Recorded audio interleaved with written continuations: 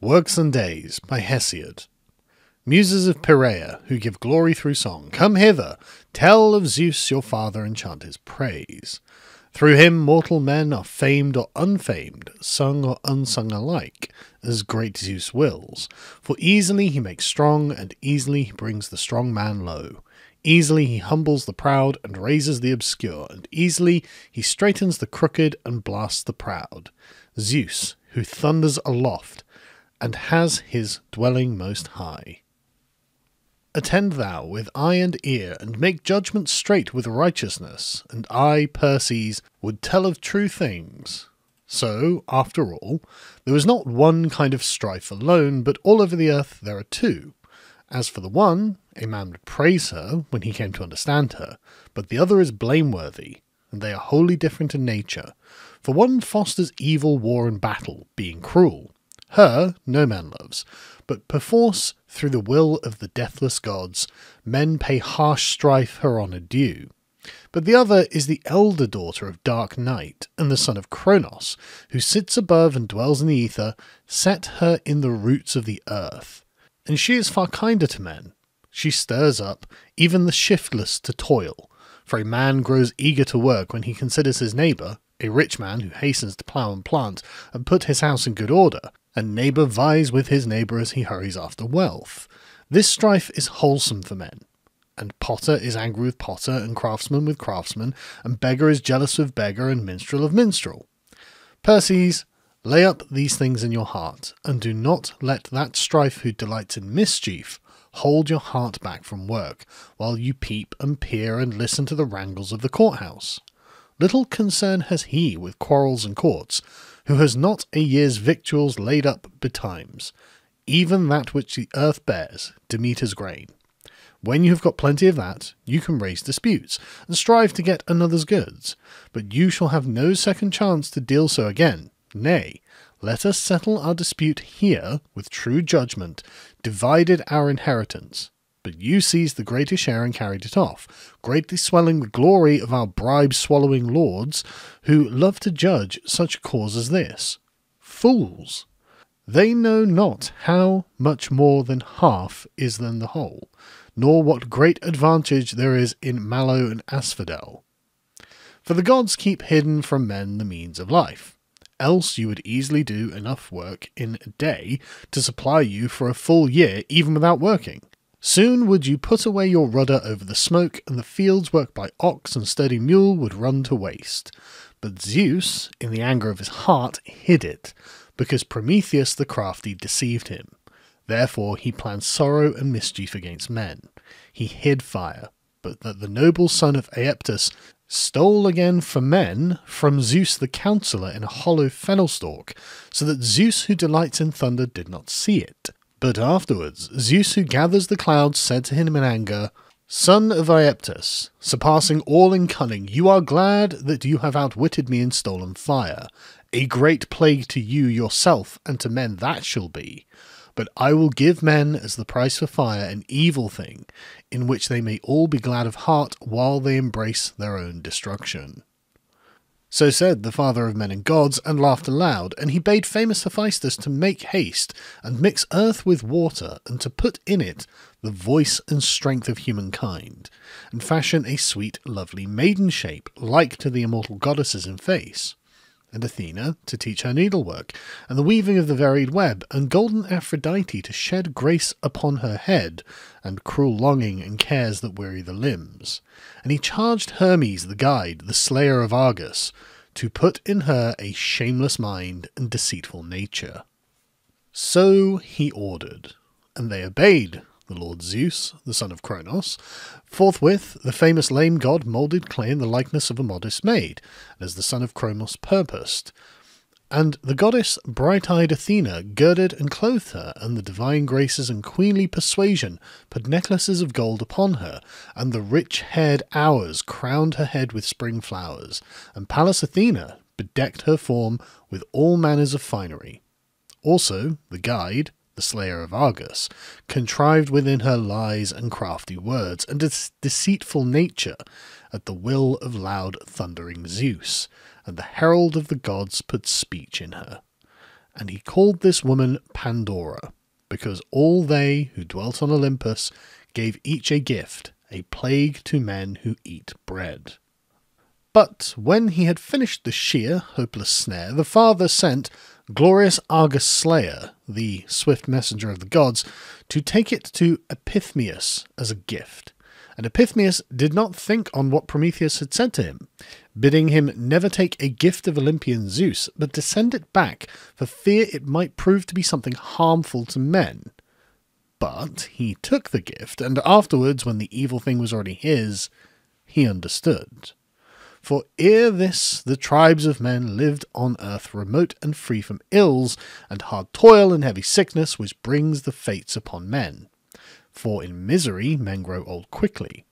But the woman took off the lid of the great jar with her hands, and scattered all of these, and her thought caused sorrow and mischief to men. Only hope remained there as an unbreakable home within the rim of the great jar, and did not fly out at the door. For ere that, the lid of the jar stopped her, by the will of aegis-holding Zeus, who gathers the clouds. But the rest, countless plagues, wander among men, for earth is full of evils, and the sea is full. Of themselves diseases come upon men continually by day and by night, bringing mischief to mortals silently, for wise Zeus took away speech from them. So is there no way to escape the will of Zeus. Or, if you will, I will sum you up another tale well and skilfully. Do you lay it up in your heart, how the gods and mortal men sprang from one source. First of all, the deathless gods who dwell on Olympus made a golden race of mortal men who lived in the time of Kronos when he was reigning in heaven. And they lived like gods, without sorrow in their heart, remote and free from toil and grief. Miserable age rested not on them, but with legs and arms never failing, they made merry with feasting beyond the reach of all evils. When they died, it was as though they were overcome with sleep, and they had all good things, for the fruitful earth unforced bare them fruit, abundantly and without stint. They dwelt in ease and in peace upon their lands with many good things, rich in flocks, and loved by the blessed gods. But after the earth had covered this generation, they are called pure spirits dwelling on the earth, and are kindly, delivering from harm, and guardians of mortal men, for they roam everywhere on the earth, clothed in mist, and keep watch on judgments and cruel deeds, givers of wealth. For this royal right they also received. Then they who dwell on Olympus made a second generation, which was of silver, and less noble by far. It was like the golden race neither in body nor in spirit. A child was brought up at his good mother's side 100 years, an utter simpleton, playing childishly in his own home. But when they were full grown, and when they were come to the full measure of their prime, they lived only a little time in sorrow because of their foolishness. For they could not keep from sinning and from wronging one another, nor could they serve the immortals, nor sacrifice on the holy altars of the blessed ones, as it is right for men to do wherever they dwell. Then Zeus, the son of Kronos, was angry and put them away, because they would not give honour to the blessed gods who live on Olympus. But when earth had covered this generation also, they are called blessed spirits of the underworld by men, and though they are of second order, yet honour attends them also. Zeus the father made a third generation of mortal men, a brazen race, sprung from ash trees, and it was in no way equal to the Silver Age, but was terrible and strong. They loved the lamentable works of Ares, and deeds of violence. They ate no bread, but were hard of heart, like adamant, fearful men. Great was their strength, and unconquerable their arms, which grew from their shoulders on their strong limbs. Their armour was of bronze, their houses of bronze, and of bronze were their implements. There was no black iron. These were destroyed by their own hands, and passed into the dank house of chill Hades, and left no name. Terrible though they were, black death seized them, and they left the bright light of the sun.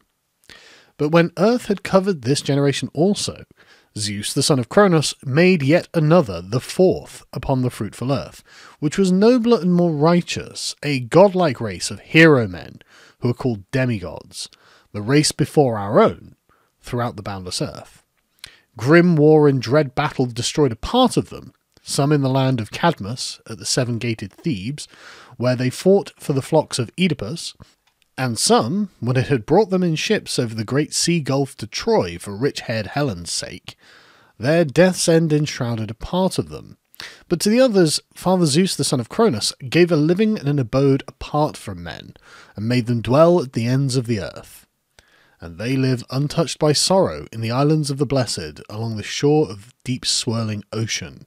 Happy heroes, for whom the grain-giving earth bears honey-sweet fruit, flourishing thrice a year, far from the deathless gods, and Cronus rules over them, for the father of men and gods released him from his bonds, and these last equally have honour and glory.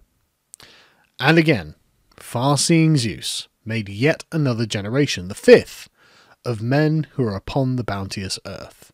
Thereafter, would that I were not among the men of the fifth generation, but either had died before or been born afterwards, for now truly is a race of iron, and men never rest from labour and sorrow by day, and from perishing by night, and the gods shall lay sore trouble upon them. But, notwithstanding, even these shall have some good mingled with their evils, and Zeus will destroy this race of mortal men, also when they have come to grey hair on the temples at their birth. The father will not agree with his children, nor the children with their father, nor the guest with his host, nor the comrade with comrade, nor will brother be dear to brother as aforetime.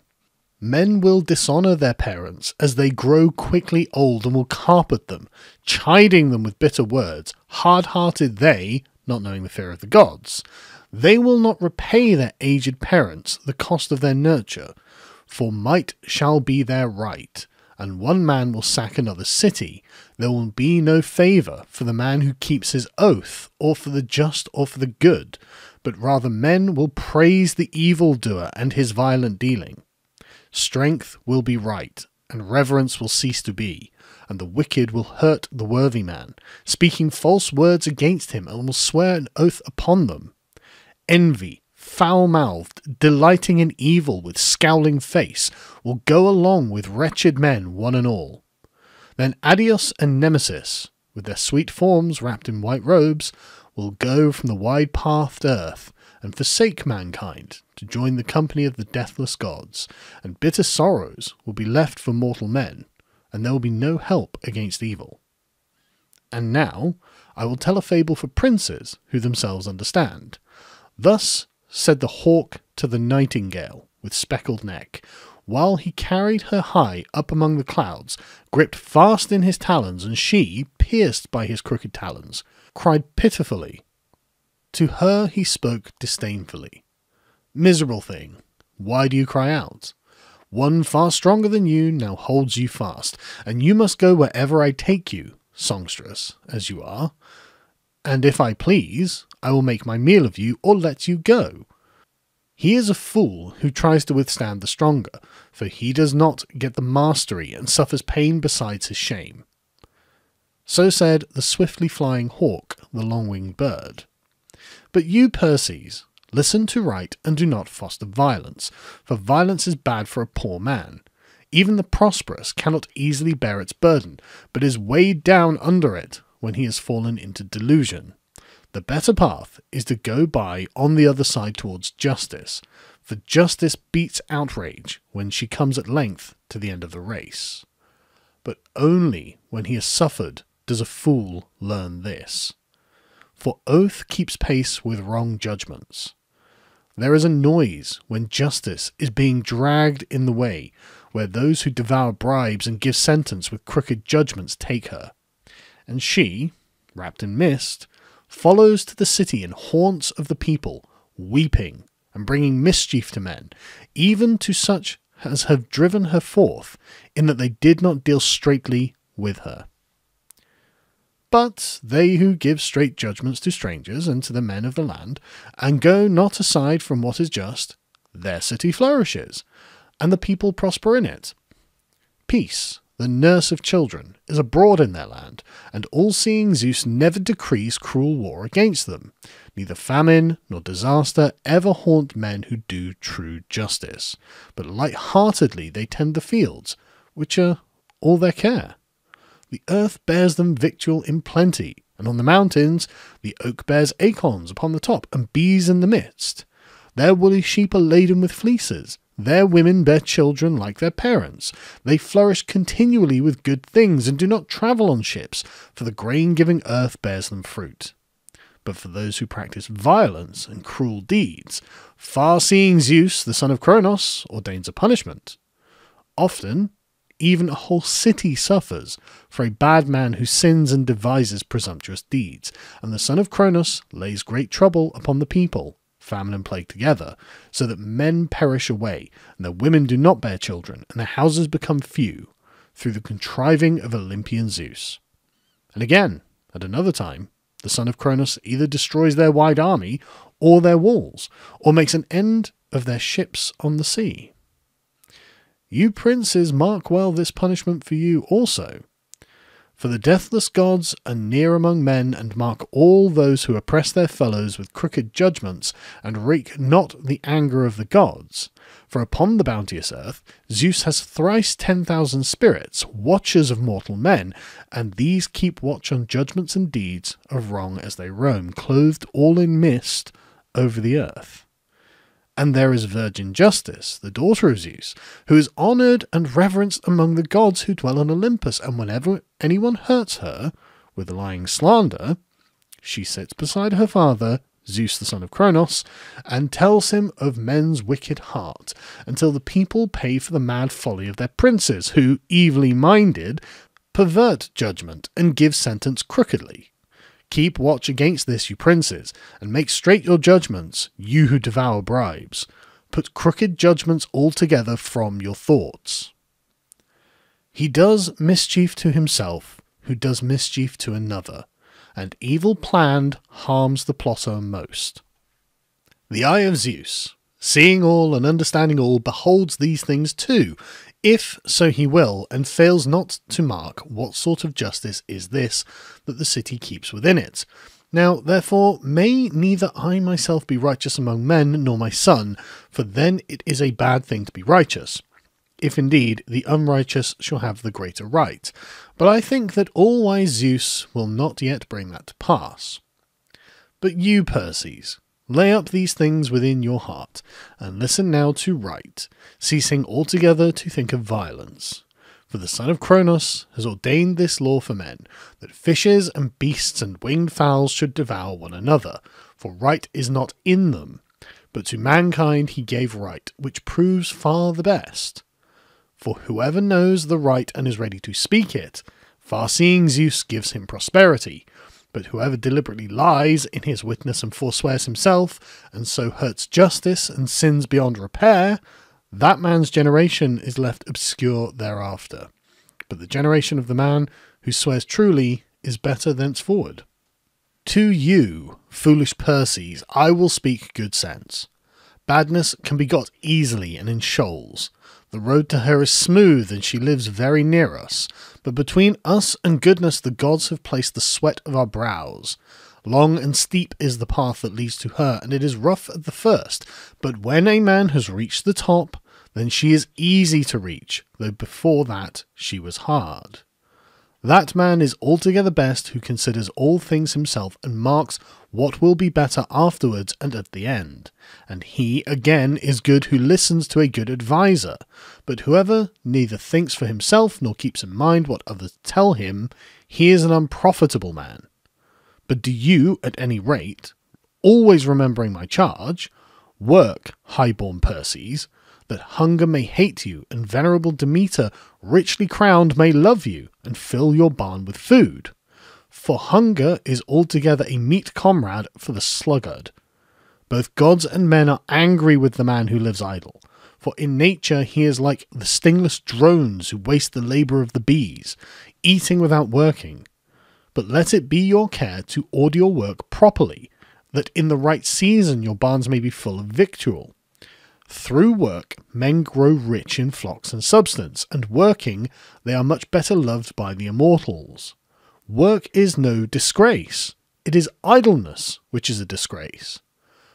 But if you work, the idle will soon envy you as you grow rich, for fame and renown attend on wealth. And whatever be your lot, work is best for you if you turn your misguided mind away from other men's property to your work and attend your livelihood as I bid you. An evil shame is the needy man's companion, shame which both greatly harms and prospers men. Shame is with poverty, but confidence with wealth. Wealth should not be seized. God-given wealth is much better, for if a man takes great wealth violently and perforce, or if he steal it through his tongue, as often happens when gain deceives men's senses, and dishonour tramples down honour, and gods soon blot him out and make that man's house low, and wealth attends him only for a little time. Alike with him who does wrong to supplant or a guest, or who goes up to his brother's bed and commits unnatural sin in lying with his wife, or infatuately offends against fatherless children, or who abuses his old father at the chillest threshold of old age, and attacks him with harsh words. Truly, Zeus himself is angry, and at the last lays on him a heavy requital for his evil doing. But do you turn your foolish heart altogether away from these things, and, as far as you are able, sacrifice to the deathless gods purely and cleanly, and burn rich meats also, and at other times propitiate them with libations and incense, both when you go to bed and when the holy light has come back, that they may be gracious to you in heart and spirit, and so you may buy another's holding, and not another yours. Call your friend to a feast, but leave your enemy alone, and especially call him who lives near you. For if any mischief happen in the place, neighbours come ungirt, but kinsmen stay to gird themselves. A bad neighbour is as great a plague as a good one is a great blessing. He who enjoys a good neighbour has a precious possession. Not even an ox would die, but for a bad neighbour. Take fair measure from your neighbour, and pay him back fairly with the same measure, or better if you can, so that if you are in need afterwards, you may find him sure. Do not get base gain. Base gain is as bad as ruin. Be friends with the friendly, and visit him who visits you. Give to one who gives, but do not give to one who does not give. A man gives to the free-handed, but no one gives to the close-fisted. Give is a good girl, but take is bad, and she brings death. For the man who gives willingly, even though he gives a great thing, rejoices in his gift and is glad in heart, but whoever gives way to shamelessness and takes something himself, even though it may be a small thing, it freezes his heart. He who adds to what he has will keep off bright-eyed hunger.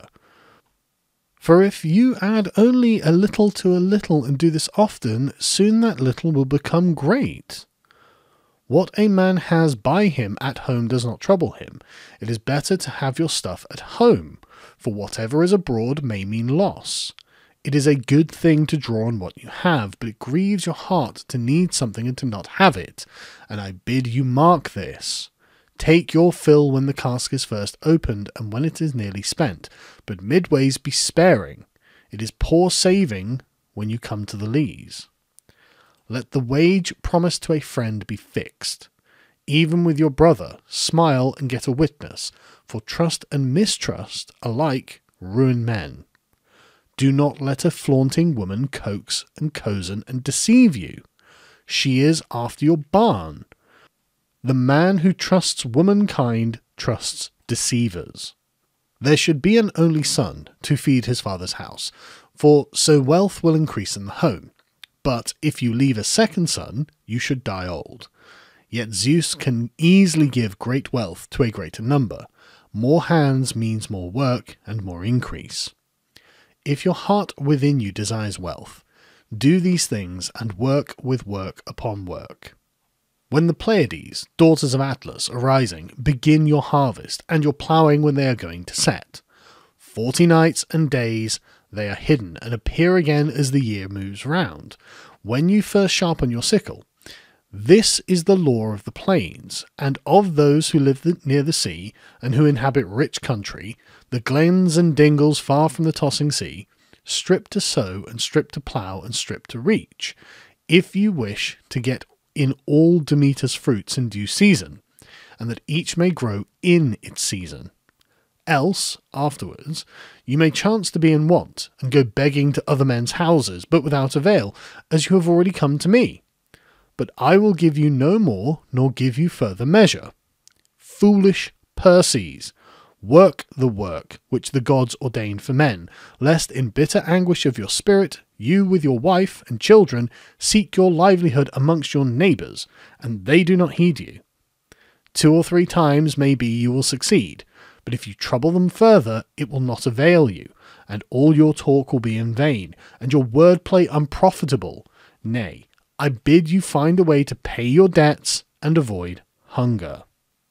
First of all, get a house, and a woman, and an ox for the plough, a slave woman and not a wife to follow the ox as well, and make everything ready at home, so that you may not have to ask of another, and if he refuses you, and so on, because you are in the lack, the season pass by, and your work comes to nothing. Do not put your work off till tomorrow, and the day after, for a sluggish worker does not fill his barn, nor one who puts off his work. Industry makes work go well, but a man who puts off work is always at hand grips with ruin. When the piercing power and sultry heat of the sun abate, and almighty Zeus sends the autumn rains, and men's flesh comes to feel far easier, for then the star Sirius passes over the heads of men, who are born to misery, only a little while by day, and takes a greater share of night.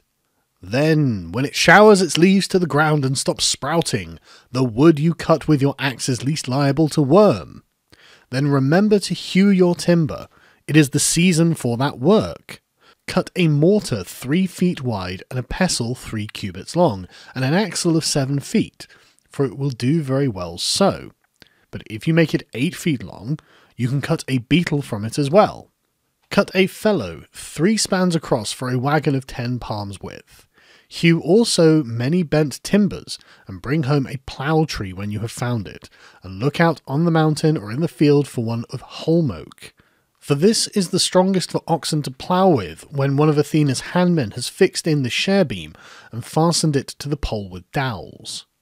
Get 2 ploughs ready for work on them at home, one all of a piece and the other jointed.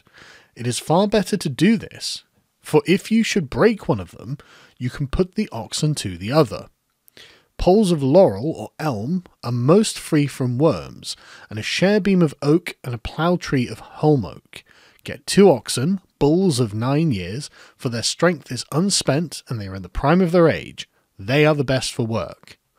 They will not fight in the furrow, and break the plough, and leave the work undone. Let a brisk fellow of 40 years follow them, with a loaf of 4 quarters and 8 slices for his dinner, one who will attend his work and drive a straight furrow, and is past the age for gaping after his fellows, but will keep his mind on the work. No younger man will be better than he at scattering the seed and avoiding double sowing, for a man less staid gets disturbed, hankering after his fellow. Mark, when you hear the voice of the crane, who cries year by year from the clouds above, for she gives the signal for ploughing and shows the season of rainy winter, but she vexes the heart of the man who has no oxen. Then is the time to feed up your horned oxen in the byre, for it is easy to say, give me a yoke of oxen and a wagon, and it is easy to refuse, I have work for my oxen. The man who is rich in fancy thinks his wagon as good as built already, the fool. He does not know that there are 100 timbers to a wagon. Take care to lay these up beforehand at home. So soon as the time for ploughing is proclaimed to men, then make haste, you and your slaves alike, in wet and in dry, to plough in the season for ploughing, and bestir yourself early in the morning so that your fields may be full. Plough in the spring, but fallow broken up in the summer will not belie your hopes. Sow fallow land when the soil is still getting light. Fallow land is a defender from harm and a soother of children. Pray to Zeus of the earth, and to pure Demeter, and to make Demeter's holy grain sound and heavy. When first you begin ploughing, when you hold in your hand the end of the plough-tail, and bring down your stick on the backs of the oxen as they draw on the pole bar by the yoke straps, let a slave follow a little behind with a mattock, and make trouble for the birds by hiding the seed. For good management is best for mortal men, as bad management is worst. In this way your corn ears will bow to the ground, with fullness, if the Olympian himself gives a good result at the last, and you will sweep the cobwebs from your bins, and you will be glad, I ween, as you take of your garnered substance. And so you will have plenty till you come to grey springtime, and will not look wistfully to others, but another shall be in need of your help. But if you plough in the good ground in the solstice, you will reap sitting, grasping a thin crop in your hand, binding the sheaves awry, dust-covered, not glad at all. So you will bring home in a basket, and not many will admire you. Yet the will of Zeus, who holds the aegis, is different at different times, and it is hard for mortal men to tell it. For if you should plough late, you may find this remedy, when the cuckoo first calls, in the leaves of the oak, and makes men glad all over the boundless earth. If Zeus should send rain on the third day, and not cease until it rises, neither above an ox's hoof, nor fall short of it, then the late plougher will vie with the early. Keep all this well in mind, and fail not to mark grey spring as it comes, and the season of rain. Pass by the smithy in its crowded lounge in winter-time, when the cold keeps men from field work, for then an industrious man can greatly prosper in his house, lest bitter winter catch you helpless and poor, and you chafe a swollen foot with a shrunk hand. The idle man who waits on empty hope, lacking a livelihood, lays to heart mischief-making. It is not a wholesome hope that accompanies a need man who lolls at ease, while he has no sure livelihood. While it is yet midsummer, command your slaves. It will not always be summer, build barns. Avoid the month Lenaeon, wretched days, all of them fit to skin an ox, and the frosts which are cruel when Boreas blows over the earth. He blows across horse-breeding Thrace upon the wide sea and stirs it up, while earth and the forest howl. On many a high-leafed oak and thick pine he falls, and brings them to the bounteous earth in mountain glens. Then all the immense wood roars, and the beasts shudder, and put their tails between their legs, even those whose hide is covered with fur. For with his bitter blast he blows even through them, although they are shaggy-breasted. He goes even through an ox's hide, it does not stop him. Also he blows through a goat's fine hair. But through the fleeces of sheep, because their wool is abundant, the keen wind Boreas pierces not at all. But it makes an old man curved as a wheel, and it does not blow through the tender maiden who stays indoors with her dear mother, unlearned as yet in the works of golden Aphrodite, and who washes her soft body and anoints herself with oil, and lies down in an inner room within the house. On a winter's day, when the boneless one gnaws his foot in the fireless house, and the wretched home, for the sun shows him no pastures to make for, but goes to and fro over the land and city of dusky men, and shines more sluggishly upon the whole race of the Hellenes. Then the horned and unhorned denizens of the wood, with teeth chattering pitifully, flee through the copses and glades, and all, as they seek shelter, have this one care, to gain thick coverts, or some hollow rock. Then, like the three-legged one whose back is broken and whose head looks down upon the ground, like him, I say, they wander to escape the white snow. Then put on, as I bid you, a soft coat and tunic to the feet to shield your body, and you should weave thick wool on thin tarp. In this clothe yourself, so that your hair may keep still and not bristle and stand upon end all over your body. Lace on your feet close-fitting boots and the hide of a slaughtered ox, thickly lined with felt inside, and when the season of frost comes on, stitch together skins of firstling kids with ox sinew to put over your back and keep off the rain. On your head, above, wear a shaped cap of felt to keep your ears from getting wet, for the dawn is chill when Boreas has once made his onslaught, and at dawn a fruitful mist is spread over the earth from starry heaven upon fields of blessed men. It is drawn from the ever-flowing rivers, and is raised high above the earth by windstorm, and sometimes it turns to rain towards evening, and sometimes to wind when Thracian Boreas huddles the thick black clouds. Finish your work and return home ahead of him. Do not let the dark cloud from heaven wrap around you and make your body clammy and soak your clothes. Avoid it, for this is the hardest month, wintry, hard for sheep and hard for men. In this season, let your oxen have half their usual food, but let your man have more, for the helpful nights are long. Observe all this until the year is ended, and you have nights and days of equal length, and earth, the mother of all, bears again her various fruit. When Zeus has finished 60 wintry days after the solstice, then the star Arcturus leaves the holy stream of ocean and first rises brilliant at dusk. After him, the shrilly wailing daughter of Pandion, the swallow, appears to men when spring is just beginning. Before she comes, prune the vines, for it is best so. But when the house carrier climbs up the plants from the earth to escape the Pleiades, then it is no longer the season for digging vineyards, but to whet your sickles and rouse up your slaves. Avoid shady seats and sleeping until dawn in the harvest season when the sun scorches the body. Then be busy and bring home your fruits, getting up early to make your livelihood sure, for dawn takes away a third part of your work. Dawn advances a man on his journey and advances him in his work. Dawn which appears and sets many men on their road and puts yokes on many oxen.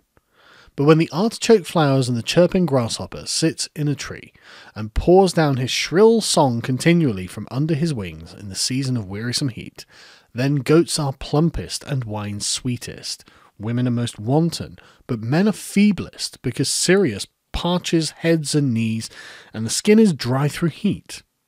But at that time let me have a shady rock, and wine of Byblis, a clot of curds and milk of drained goats, with the flesh of a heifer fed in the woods, that is never calved, and of firstling kids. Then also let me drink bright wine, sitting in the shade, where my heart is satisfied with food. And so, turning my head to face the fresh zephyr, from the ever-flowing spring which pours down unfouled, thrice pour an offering of water, but make a fourth libation of wine. Set your slaves to winnow Demeter's holy grain, when strong Orion first appears, on a smooth threshing floor in an airy place. Then measure it and store it in jars. And so soon as you have safely stored all your stuff indoors, I bid you put your bondsman out of doors and look for a servant girl with no children, for a servant with a child to nurse is troublesome. And look after the dog with jagged teeth. Do not grudge him his food, or some time the day sleeper may take your stuff. And bring in fodder and litter, so as to have enough for your oxen and mules, and after that let your men rest their poor knees and unyoke your pair of oxen. But when Orion and Sirius are come to mid-heaven, and rosy-fingered dawn sees Arcturus, then cut off all the grape clusters, Perses, and bring them home. Show them to the sun 10 days and 10 nights, then cover them over for 5, and on the 6th day draw off into vessels the gifts of joyful Dionysus. But when the Pleiades and Hyades and strong Orion begin to set, then remember to plough in season, and so the completed year will fitly pass beneath the earth. But if desire for uncomfortable seafaring seizes you, when the Pleiades plunge into the misty sea to escape Orion's rude strength, then truly gales of all kinds rage. Then keep ships no longer on the sparkling sea, but bethink you till the land, I bid you. Haul up your ship upon the land, and pack it closely with stones all around, to keep off the power of winds which blow damply, and draw out all the bilge plug, so that the rain of heaven may not rot it. Put away all the tackle and fittings in your house, and stow the wings of the sea-going ship neatly, and hang up the well-shaped rudder over the smoke. You yourself wait until the season for sailing is come, and then haul your swift ship down to the sea, and stow a convenient cargo in it, so that you may bring home profit, even as your father and mine, foolish Perses, used to sail on shipboard because he lacked sufficient livelihood. And one day he came to this very place, Crossing over a great stretch of sea, he left Aeolian Cyme and fled, not from riches and substance, but from wretched poverty which Zeus lays upon men, and he settled near Helicon, in a miserable hamlet, Ascra, which is bad in winter, sultry in summer, and good at no time. But you, Perses, remember all works in their season, but sailing especially. Admire a small ship, but put your freight in a large one. For the greater the lading, the greater will be your piled gain, if only the winds will keep back their harmful gales. If ever you turn your misguided heart to trading, and with to escape from debt and joyless hunger, I will show you the measures of the loud-roaring sea, although I have no skill in seafaring nor in ships. For never yet have I sailed by ship over the wide sea, but only to Euboea from Aulis, where the Achaeans once stayed through much storm, and when they had gathered a great host from divine Hellas for Troy, the land of fair women. Then I crossed over to Chalcis, to the games of wise Amphidamas, where the sons of the great-hearted hero proclaimed and appointed prizes. And there I boast that I gained the victory with a song and carried off a handled tripod, which I dedicated to the muses of Helicon, in the place where they first met me in the way of clear song. Such is all my experience of many pegged ships. Nevertheless, I will tell you the will of Zeus, who holds the Aegis, for the muses have taught me to sing in marvellous song. 50 days after the solstice, when the season of wearisome heat comes to an end, is the right time for me to go sailing. Then you will not wreck your ship, nor will the sea destroy the sailors, unless Poseidon the Earthshaker be set upon it, or Zeus the king of the deathless gods wishes to slay them. For the issues of good and evil alike are with them. At that time the winds are steady, and the sea is harmless. Then trust in the winds without care, and haul your ship swift down to the sea, and put all the freight on board. But make all haste, you can return home again, and do not wait for the time of the new wine and autumn rain and oncoming storms, with fierce gales of Notus, who accompanies the heavy autumn rain of Zeus, and stirs up the sea, and makes the deep dangerous. Another time for men to go sailing is in the spring, when a man first sees leaves on the topmost shoot of a fig tree as large as the footprint that any cow makes. Then the sea is passable, and this is the spring sailing time. For my part, I do not praise it, for my heart does not like it. Such a sailing is snatched, and you will hardly avoid mischief. Yet in their ignorance men do even this, for wealth means life to poor mortals, but it is fearful to die among the waves. But I bid you consider all these things in your heart as I say. Do not put all your goods in hollow ships. Leave the greater part behind, and put the lesser part on board, for it is a bad business to meet with disaster among the waves of the sea, as it is bad if you put too great a load on your wagon and break the axle, and your goods are spoiled. Observe due measure, and proportion is best in all things. Bring home a wife to your house when you are of the right age, while you are not far short of 30 years, nor much above. This is the right age for marriage. Let your wife have been grown up 4 years, and marry her in the 5th. Marry a maiden, so you can teach her careful ways, and especially marry one who lives near you, but look well about you, and see that your marriage will not be a joke to your neighbours. For a man wins nothing better than a good wife, and again nothing worse than a bad one, a greedy soul who roasts a man without fire, strong though he may be, and brings him to a raw old age. Be careful to avoid the anger of the deathless gods. Do not make a friend equal to a brother, but if you do, do not wrong him first, and do not lie to please the tongue. If he wrongs you first, offending either in word or deed, remember to repay him double. But if he asks you to be his friend again, and be ready to give you satisfaction, welcome him. He is a worthless man who makes now one and now another his friend. But as for you, do not let your face put your heart to shame. Do not get a name either as lavish or as churlish, as a friend of rogues or a slanderer of good men. Never dare to taunt a man with deadly poverty, which eats out the heart. It is sent by the deathless gods. The best treasure a man can have is a sparing tongue, and the greatest pleasure, one that moves orderly, for if you speak evil, you yourself will be worse spoken of. Do not be boorish at a common feast where there are many guests. The pleasure is greatest and the expense is least. Never pour a libation of sparkling wine to Zeus after dawn with unwashen hands, nor to the other deathless gods, else they do not hear your prayers but spit them back.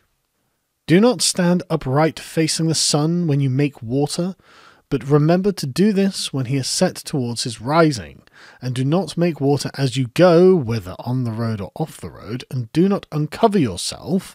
The nights belong to the blessed gods. A scrupulous man who has a wise heart sits down or goes to the wall of an enclosed court. Do not expose yourself befouled by the fireside in your house, but avoid this. Do not beget children when you are come back from an ill-omened burial, but after a festival of the gods. Never cross the sweet-flowing water of ever-rolling rivers afoot until you have prayed, gazing into the soft flood, and washed your hands in the clear, lovely water. Whoever crosses a river with hands unwashed of wickedness, the gods are angry with him, and bring trouble upon him afterwards. At a cheerful festival of the gods, do not cut the withered from the quick upon that which has 5 branches with bright steel. Never put the ladle upon the mixing bowl at a wine party, for malignant ill luck is attached to that. When you are building a house, do not leave it rough-hewn, or a cawing crow may settle on it and croak. Take nothing to eat or to wash with from uncharmed pots, for in them there is mischief. Do not let a boy of 12 years sit on things which may not be moved, for that is bad and makes a man unmanly, nor yet a child of 12 months, for that has the same effect. A man should not clean his body with water in which a woman has washed, for there is bitter mischief in that also for a time. When you come across a burning sacrifice, do not make a mockery of mysteries, for heaven is angry at this also. Never make water in the mouths of rivers which flow to the sea, nor yet in springs, but be careful to avoid this. And do not ease yourself in them. It is not well to do this. So do and avoid the talk of men. For talk is mischievous, light and easily raised, but hard to bear and difficult to be rid of. Talk never wholly dies away when many people voice her. Even talk is in some ways divine.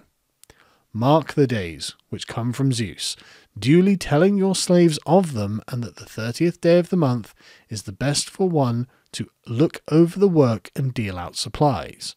For these are days which come from Zeus the all-wise, when men discern aright. To begin with, the 1st, the 4th, and the 7th, on which Leto bare Apollo with the blade of gold, each is a holy day. The 8th and 9th, 2 days at least of the waxing month, are especially good for the works of man. Also the 11th and 12th are both excellent alike, for shearing sheep and reaping kindly fruits, but the 12th is much better than the 11th, for on it the airy swinging spider spins its web in full day, and then the wise one gathers her pile. On that day, woman should set up her loom and get forward with her work. Avoid the 13th of the waxing month, for beginning to sow, yet it is the best day for setting plants. The 6th of mid-month is very unfavourable for plants, but is good for the birth of males, though unfavourable for a girl either to be born at all or to be married. Nor is the 1st 6th a fit day for a girl to be born, but is kindly for gelding kids and sheep, for fencing in a sheepcot. It is favourable for the birth of a boy, but such will be fond of sharp speech, lies, and cunning words, and stealthy converse. On the 8th of the month, geld the boar and loud bellowing bull, but hard-working mules on the 12th. On the great 20th, in full day, a wise man should be born. Such, and as one is very sound-witted. The 10th is favourable for a male to be born, but for a girl the 4th day of mid-month. On that day, tame sheep and shambling horned oxen and sharp-fanged dogs and hardy mules to touch the hand. But take care to avoid troubles which eat out the heart on the 4th of the beginning and ending of the month. It is a day very fraught with fate. On the 4th of the month, bring home your bride, but choose the omens which are best for this business. Avoid 5th days. They are unkindly and terrible. On a 5th day, they say, the Erinyes assisted at the birth of Hawcus, Oath, whom Eris, Strife, bare to trouble the forsworn. Look about you very carefully, and throw out Demeter's holy grain upon the well-rolled threshing floor on the 7th of the mid-month. Let the woodman cut beams for new housing, and plenty of ship's timbers which are suitable for ships. On the 4th day begin to build narrow ships. The 9th of mid-month improves towards evening, but the first 9th of all is quite harmless for men. It is a good day on which to beget, or to be born, both for a male and a female. It is never a wholly evil day. Again, few know that the 27th of the month is best for opening a wine jar and putting yokes on the necks of oxen and mules and swift-footed horses, and for hauling a swift ship of many thwarts down to the sparkling sea. Few call it by its right name. On the 4th day, open a jar. The 4th of mid-month is a day holy above all. And again, few men know that the 4th day after the 20th is best while it is morning, towards evening it is less good. These days are a great blessing to men on the earth, but the rest are changeable, luckless, and bring nothing. Everyone praises a different day, but few know their nature. Sometimes a day is a stepmother, sometimes a mother. That man is happy and lucky in them who knows all these things and does his work without offending the deathless gods, and who discerns the omens of birds and avoids transgressions.